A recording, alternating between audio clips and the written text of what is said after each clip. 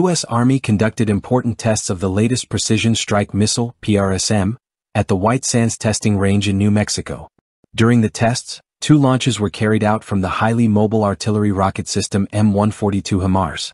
Both projectiles successfully reached their designated targets, which included a simulated Scud-class ballistic object, radar installations and rotary wing platforms. Lockheed Martin stated that these successful tests bring the missile closer to full-scale production, following previous test launches and the first soldier-operated test. The Precision Strike Missile, PrSM, is an advanced weapon system developed under the Long Range Precision Fires, LRPF, program, designed to replace the outdated MGM-140 Army Tactical Missile System, ATACMS. The missile measures approximately 4 meters in length and 430 millimeters in diameter, allowing for 2 missiles to be housed in a single launch pod.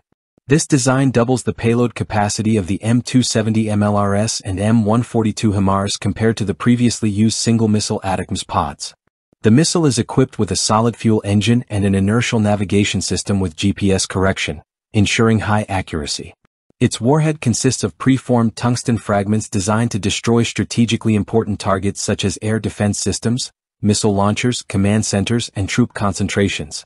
The system's flexibility is further enhanced by its modular architecture, which allows for upgrades and adaptation to new missions. The development of PrSM began under a weapons program with competition for the contract among 3 companies: Lockheed Martin, Boeing, and Raytheon. However, Lockheed Martin remained the sole contender. The first serially produced missiles were delivered to the U.S. Army. In one of the tests, PrSM was used to destroy the decommissioned amphibious ship USS Cleveland in the Mariana Islands region, marking the first confirmed use of the missile against a moving naval target.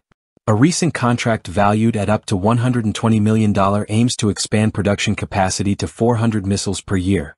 Initially, PrSM's operational range was limited to 500 kilometers under the Intermediate Range Nuclear Forces (INF) treaty. However, after the U.S. withdrawal from the treaty, longer-range modifications were developed.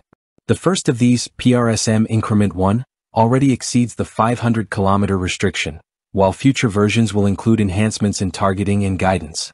The Increment 2 version will feature a multi-mode seeker, allowing it to engage moving targets on both land and sea.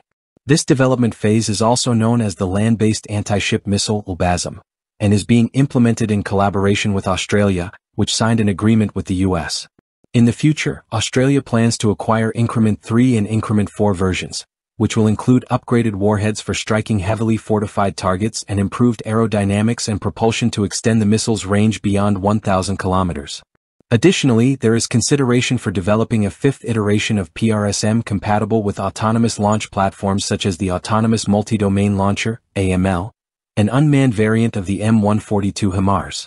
According to Brigadier General Rory Crooks, who oversees the Long Range Precision Fires program, these developments are still in the research and exploration phase.